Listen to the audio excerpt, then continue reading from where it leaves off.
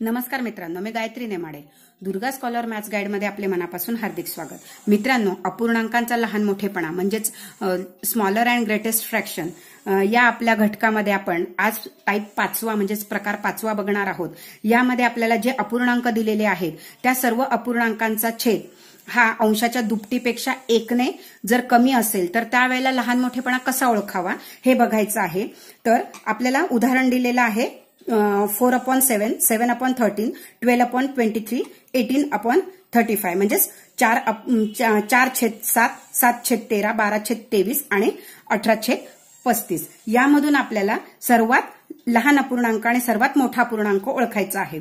तर आपल्याला अगोदरच्या आपल्या नेहमीच्याच मेथड माहिती आहेत, ज्या आपल्या पुस्तकामध्ये पद्धती दिलेल्या आहेत. छेद समान करून घ्या किंवा त्याचा लसावी काढा आणि त्यानुसार मग तुम्ही ठरवा. त्यासाठी खूप आपल्याला वेळ लागतो.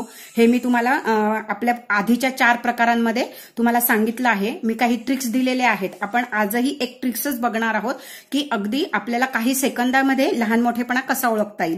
जर तुम्हाला या ट्रिक्स जर समजल्या नसतील तर डिस्क्रिप्शन बॉक्समध्ये 1 ते 4 भागामध्ये जे मी व्हिडिओज केलेले आहेत त्याच्या लिंक्स दिलेल्या आहेत. अगोदर आपण त्या बघाव्या, म्हणजेच तुम्हाला हा भाग एकदम पटकन लक्षात येईल. चला तर मग बघूयात आपण लहान मोठेपणा कसा ओळखावा. आपल्या नेहमीच्या पद्धतीने जर आपण बघितलं, छेद समान करायचा म्हणजे याचा लसावी काढायचा. 7, 13, 23 आणि 35 यांचा लसावी जर काढत बसला तर खूप वेळ लागेल. किंवा आपण भागाकार पद्धत केली म्हणजे 4ला 7ने भागलं किंवा 7ला 13ने भागलं तर ते सुद्धा आपल्याला उत्तर काढायला, भागाकार करायला खूप वेळ लागतो. कारण सर्वांनाच भागाकार जमतोच असं नाही. पण मी अगदी काही सेकंदामध्ये तुम्हाला कसं सांगते ओळखता येईल हे बघा.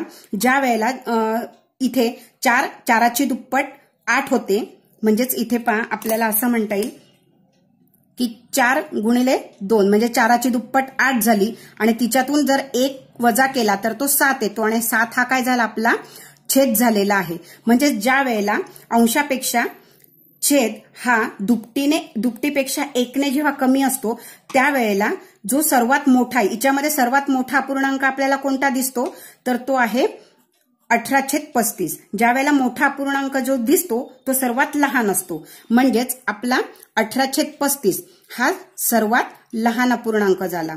पहा बरं किती काही सेकंदामध्ये आपण ओळखलं. आणि जो सर्वात मोठा अपूर्णांक दिसतो तो लहान असतो, त्याच्या विरुद्ध जो मोठा लहान अपूर्णांक दिसतो तो सर्वात मोठा. आता याच्यामध्ये सर्वात लहान अपूर्णांक कोणता आहे तर 4/7 आहे.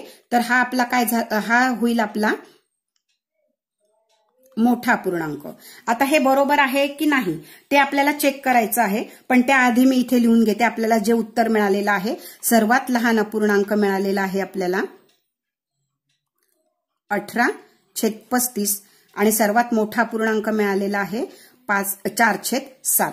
आता हे बरोबर आहे की नाही हे तपासण्यासाठी मी अगोदर यांचा भागाकार करून घेईल. म्हणजेच 7ने मी 4ला भागलं तर पहा इथे आपल्याला उत्तर मिळतं 0.7/35 म्हणजे 5 उरले, 7×7 49. याप्रमाणे जर आपण सगळ्यांचा जर भागाकार केला तर आपल्याला उत्तर मिळतं 7/13चं उत्तर आपल्याला मिळणार आहे 53. 12/23 म्हणजे 12/23चा जर आपण भागाकार केला तर उत्तर मिळणार आहे 0.52 आणि 18/35 यांचा जर आपण भागाकार केला तर आपल्याला उत्तर मिळतं 0.51.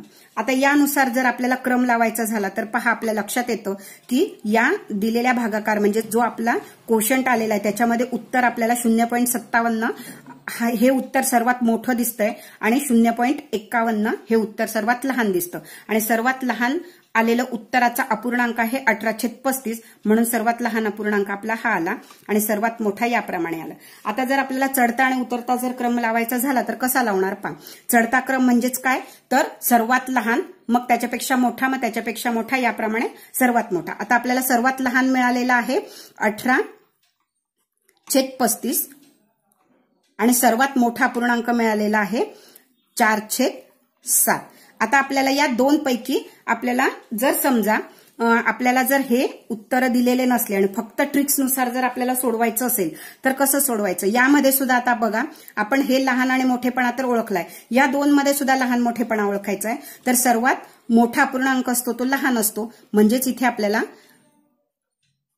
12/23 म्हणजे 18/35 नंतरचा मोठा येणारा जो अपूर्णांक आहे तो 12/23 येईल आणि त्याच्यापेक्षा मोठा 7/13 येईल आणि सर्वात मोठा अपूर्णांक येईल 4/7. आता आपण उतरता क्रम करणार आहोत. हेच काय करायचंय की आपण उलट बाजूने लिहिणार आहोत. सर्वात मोठा मिळालेला आपल्याला अपूर्णांक आहे 4/7. त्यानंतरचा याच्यामध्ये सर्वात लहान जो दिसतो म्हणजे यात उरलेल्या 3 मध्ये तो आहे 7/13 आणि त्यानंतर येईल 12/23 आणि सर्वात लहान मिळणारा 18/35. जर तुम्ही प्रॅक्टिस केली मित्रांनो तर तुम्हाला अगदी काही सेकंदामध्ये उत्तर काढता येणार आहे. आणि आतापर्यंत तर 5 टाईप पर्यंत तर या पद्धतीने तुम्हाला नक्कीच सराव झाला असेल. याच टाईपचं आपण अजून एक उदाहरण बघूयात म्हणजे तुमचा नक्कीच सराव होईल. चला तर यापुढील उदाहरण कोणतं आहे ते लगेच बघूया. 5व्या टाईपवरच आपण अजून एक उदाहरण सरावासाठी घेणार आहोत. आपल्याला पहा दिलेला आहे 15/29 5/9 म्हणजे यावरून लक्षात काय तर 15ची दुप्पट काय झाली तर 30 आणि 30 मधून 1 कमी, 30 पेक्षा 1 कमी म्हणजे दुपटीपेक्षा 1 कमी म्हणजेच 15 गुणिले 2 वजा 1, 15 दुणे 30 वजा 1 केले तर आपल्याला 29 मिळतं. त्याचप्रमाणे 5 गुणिले 2 वजा 1 केलं तर 10 वजा 1 म्हणजेच आपल्याला 9 म्हणजे अंशापेक्षा दुपटीमधून 1ने आपल्याला हा छेद काय मिळालेला आहे कमी मिळालेला आहे. त्यावेळेला मी तुम्हाला ट्रिक्सनुसार सांगितलेलंच आहे की जेव्हा असा आपल्याला अपूर्णांक मिळतो त्यावेळेला सर्वात मोठा दिसणारा अपूर्णांक काय असतो हा लहान असतो आणि सर्वात छोटा दिसणारा अपूर्णांक हा मोठा असतो. म्हणजेच ही झाली आपल्याला ट्रिक्सने कसं सोडवायचं. तर यामध्ये आपल्याला सर्वात मोठा अपूर्णांक कोणता दिसतोय तर 15/29 हा काय झाला सर्वात लहान येईल म्हणून मी इथे लिहिल 15/29 आणि ट्रिक्सनुसार सर्वात म्हणजे लहान अपूर्णांक दिसतो तो सर्वात मोठा असतो आणि यामध्ये सर्वात लहान दिसणारा अपूर्णांक आहे 4/7 हा काही सर्वात मोठा. आता तुम्ही म्हणाल की कशावरून हे बरोबर आहे तर नेहमीच्या पद्धतीने आपण जर चेक केलं म्हणजे भागाकार पद्धतीने जर आपण केलं तर पहा जर 29 ने 15ला भागलं तर भागाकार आपल्याला मिळतो 0.51. 9 ने 5ला भागलं तर उत्तर मिळतं 0.55. 7 ने 4ला भागलं तर उत्तर मिळतं 0.57 आणि 11ला 21 ने भागल्यावर उत्तर मिळतं 0.52. आता पहा याच्यामध्ये 51, 55, 57 आणि 52 यापैकी आपल्याला सर्वात लहान मिळालेला आहे 0.51 आणि त्याचा अपूर्णांक आहे 15/29 म्हणून सर्वात लहान अपूर्णांक आपल्याला मिळालाय हे आपलं बरोबर आहे. आणि त्याचप्रमाणे यामध्ये उरलेल्यामध्ये सर्वात मोठा अपूर्णांक 4/7 मिळालेला आहे तो आपण असं लिहिलेला आहे. आता जर आपल्याला इथे उतरता क्रम आणि चढता क्रम जर लिहायचं झालं तर कसं लिहिणार. सर्वात आपल्याला लहान अपूर्णांक मिळालेला आहे 15/29 आणि सर्वात मोठा मिळालेला आहे 4/7. चढत्या क्रमाला सर्वात लहान मग त्याच्यापेक्षा मोठा मग त्याच्यापेक्षा मोठा असं येणार आहे. तर आपल्याला हे 2 अपूर्णांक मिळाले आपण लिहून घेतले आणि या दोघांमध्ये पहा 5/9 आणि 5/9 आणि 11/21 यामध्ये सर्वात मोठा अपूर्णांक 11/21 आहे तो लहान येणार आहे म्हणून मी सर्वात अगोदर तो 11/21 लिहून घेतला आणि त्यानंतर उरलेला 5/9 याप्रमाणे हा झाला त्यांचा चढता क्रम. उतरत्या क्रमाला आपण उलट लिहिणार आहे. तिथे येईल आपलं सर्वात अगोदर सर्वात मोठा अपूर्णांक, त्यानंतर त्याच्यापेक्षा थोडासा लहान, त्यानंतर त्याच्यापेक्षा लहान आणि शेवटी सर्वात लहान. याप्रमाणे आपल्याला हे उदाहरण सोडवता येईल. मित्रांनो मी तुम्हाला काही उदाहरण फॉर प्रॅक्टिससाठी देत आहे त्याचे उत्तर तुम्ही कमेंट बॉक्समध्ये कमेंट करायची आहेत. चला तर पाहूयात ते उदाहरण आहे सरावासाठी दिलेले. 20/39, 13/25, 3/5, 16/31.